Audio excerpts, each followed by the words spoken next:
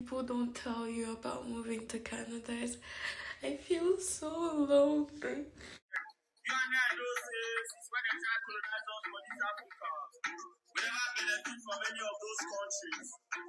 You and I know the country where we dey benefit from as Nigeria youth na Canada, Canada, Canada, Canada, Canada, Canada.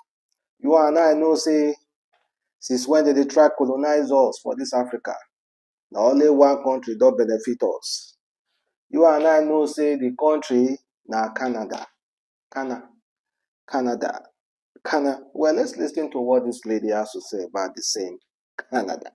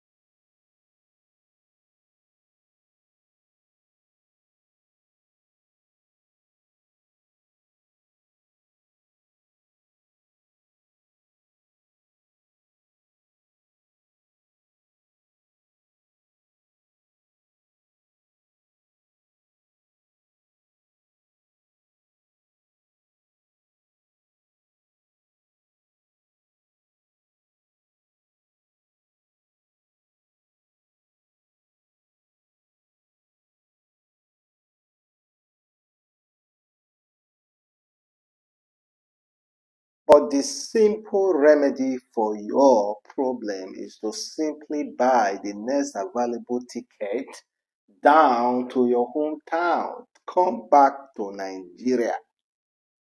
That is the simple remedy for your sickness.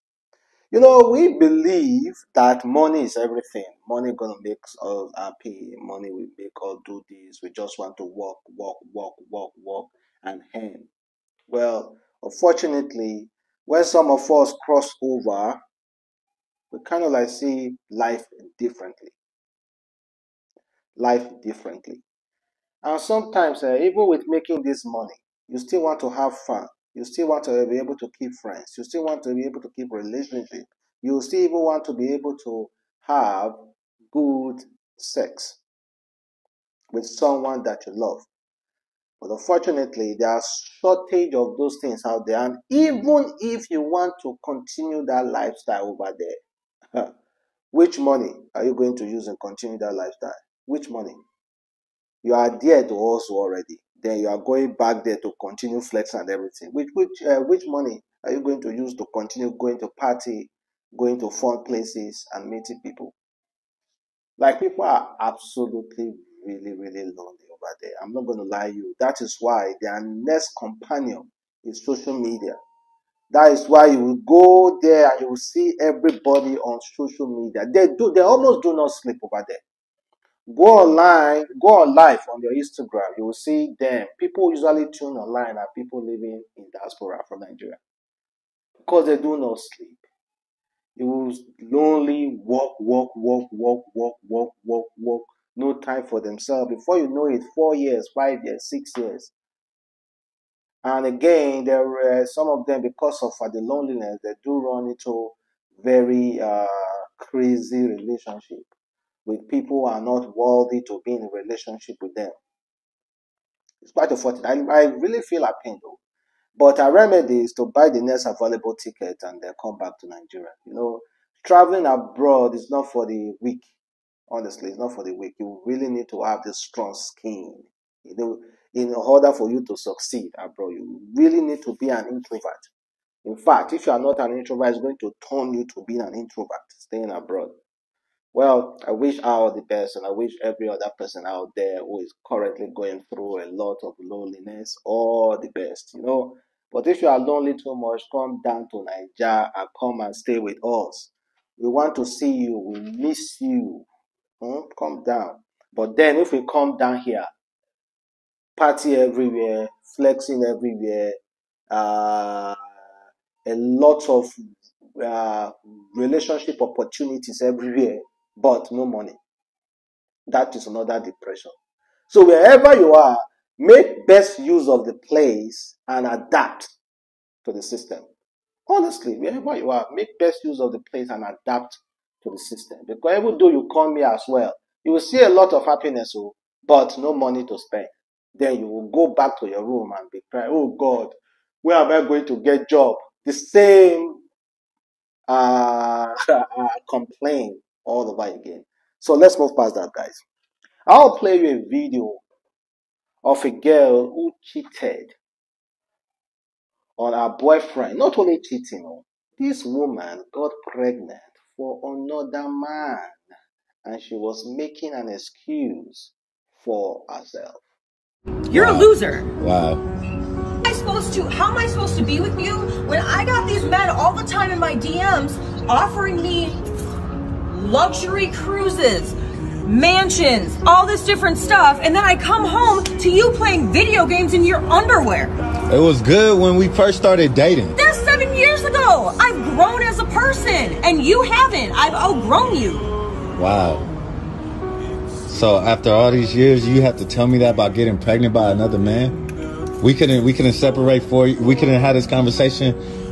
I mean, before we got to this part. Things happen, but I had to find out you was pregnant. You weren't taking How low care of you? of me. That's low. You were not. The bottom line is that you were not taking care of me. I'm a hard-working man. I get into another man's arms. I'm a hard-working man. I gave you everything you asked for me. What more you want? I'm in here splitting half of these bills. You're not taking care of me. The rent is $4,000. So? A real man could pay that $4,000 and then some. I should be in the hills somewhere. You know, this is expensive. I gotta maintain with Botox. You know, like, you don't want me looking older. I gotta take care of myself. You don't pay for that. You have all these expectations on me that you can't even provide. Real man is not. Let me be completely honest with you guys. I almost do not blame that girl. Because as a man, if you're in a relationship, you are meant to observe. It's not as if you were married to the girl. No, you were in a relationship for close to 7 years. So you were meant to observe the first year, second year, third year. Observe your girl and know the kind of girl you are with. I bet you this guy may have seen a lot of red flags. Red flags. But he decided to ignore all the red flags. Well, as for the girl, you know, just checking her out. Look at the way she dressed. Look at her lifestyle alone will let you know that, okay, this girl is a gold digger. And the girl had grown you. Why is it that men do not have the problem of them outgrowing their girlfriend? Why is it that it's only girls who have the problem of them outgrowing men? Yeah, because it's just a general knowledge. It's something that has been there for ages. During our father's time, they say, cut your coat according to your size. Cut your coat according to your size. Well, and women are actually doing that well. Men are just ignoring that particular advice. Cut your coat according to your size. But women are actually following that advice. Men overlook. They don't cut their coat according to their sizes. They kind of like pick a girl from a village or from nowhere and bring up that, give everything to that girl without even blinking an eye. The lady will be like, nah, she's not easy. Come on, it's not my standard. Okay. Well, it's quite unfortunate for that guy and also quite unfortunate for the guy who got that woman pregnant. You know, it's crazy. It's so crazy. How can you, except if that guy who got that woman pregnant is unaware about what that woman did or what that woman is doing to, or if that woman is even dating another person. Except that, because if that guy is aware that that guy is a douchebag, really douchebag. How is that guy even convinced that that baby the girl is carrying belongs to him? How is he even convinced? A girl is banging the two of you and the girl just say, oh, you are the baby father simply because you are the provider. So you are the provider automatically means your sperm is stronger than the one who is not providing, right? One mistake to another mistake. Well, let's move further. Let's talk about the last discussion about Mohbad. Firstly, our female Nigeria footballer, Asisat, decided to pay Mohbad a tribute after he scored 2 goals recently. He scored 2 goals twice after scoring twice against Granada. Well, big up to Asisat to showing solidarity to Mohbad, but not just only that. We're going to discuss about Abiola. Apparently, there was a rumor that Abiola bought a car for Mohbad's father.